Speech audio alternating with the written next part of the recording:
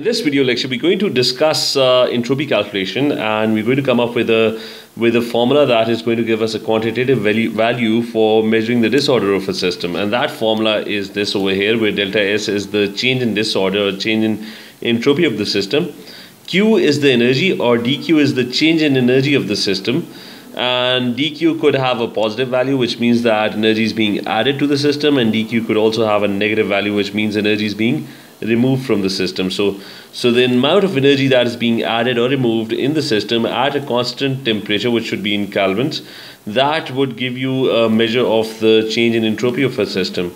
And in exactly a similar way, taking dQ as positive is going to give a delta S, which is going to be positive, which means that there's going to be a gain of entropy. So whenever energy is being added to a system, there's going to be a gain of disorder.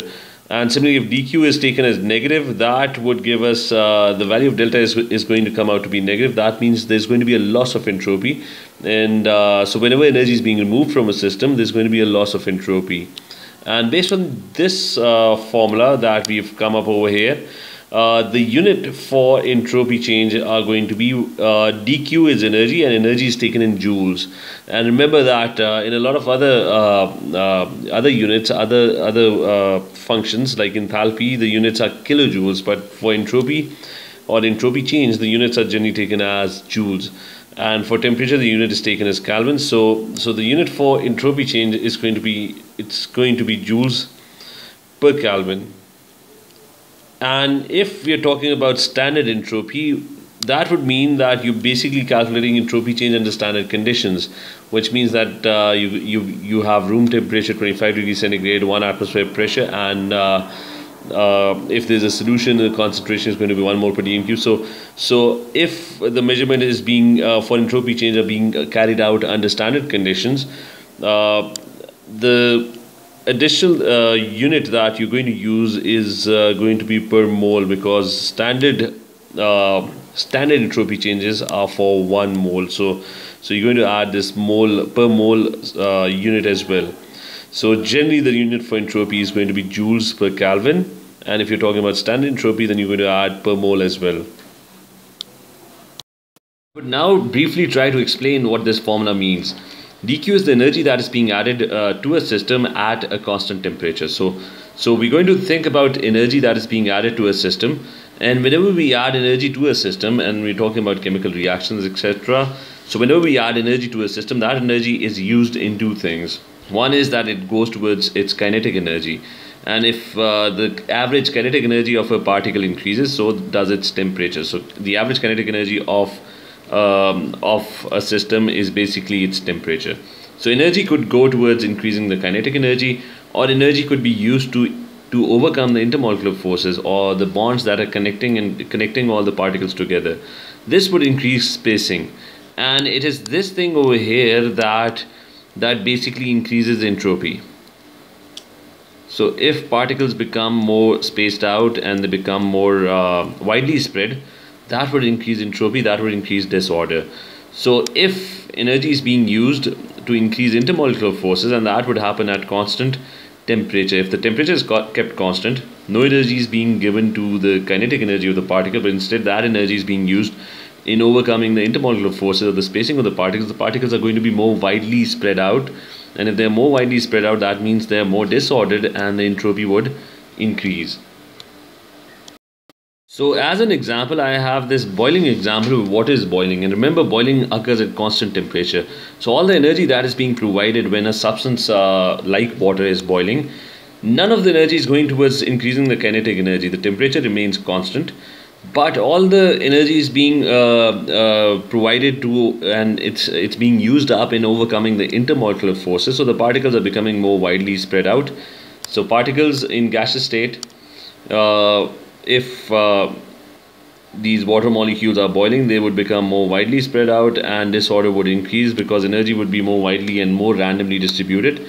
So this is what's happening when boiling is occurring. So entropy or energy is only sent towards increasing entropy if temperature remains constant. So the formula, which is entropy change, is that if you provide energy to a substance at a constant temperature, then all that energy is being used to overcome the intermolecular forces and to increase entropy. So this is the energy that is being used in increasing the entropy or decreasing the entropy of the system, depending on what the sign of energy is, whether it's positive or whether it's negative. Now I'm going to use this formula and do an example in which I have ice, and I have 1 kg of ice, and I'm melting it, and I'm getting 1 kg of water. So I'm going to try and figure out what is the entropy change when I do that.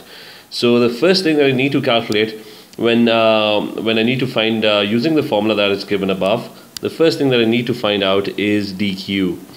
Now dq is the energy that would be added, that ice is going to absorb from the environment, and that is going to melt it into water. So if you look at the two images, you would know that entropy is increasing. So delta S is going to be positive.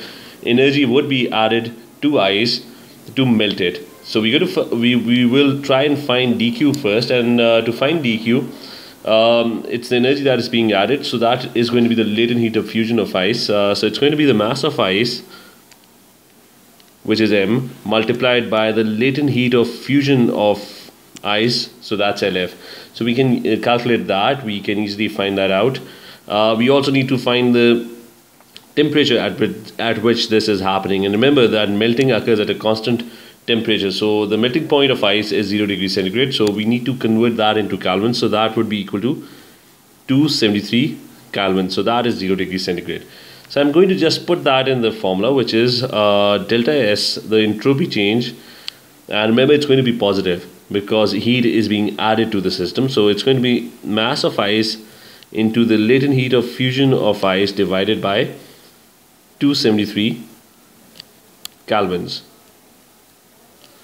And the mass of ice is given as 1 kg. So that is 1 kilogram. And the latent heat of fusion of ice for 1 kilogram is 33480 joules per kg. So that is the latent heat of fusion of ice for 1 kilogram of ice. And I'm going to divide that by 273 Kelvins. And you can simplify the units. You would figure out that this unit for kg is going to get cancelled out. So it's going to be 33480 joules divided by 273 Kelvins. And the answer that I'm going to get is, if I do the division on a calculator, and the value you can double check at your end as well, the value that I'm going to get is 1227 joules per Kelvin. And remember, this is not standard entropy, so we're not doing this for 1 mole, so it's just joules per Kelvin. So this is how you're going to use the formula to figure out the entropy change that is occurring at constant temperature when ice melts. 1 kg of ice melts and produces 1 kg of water.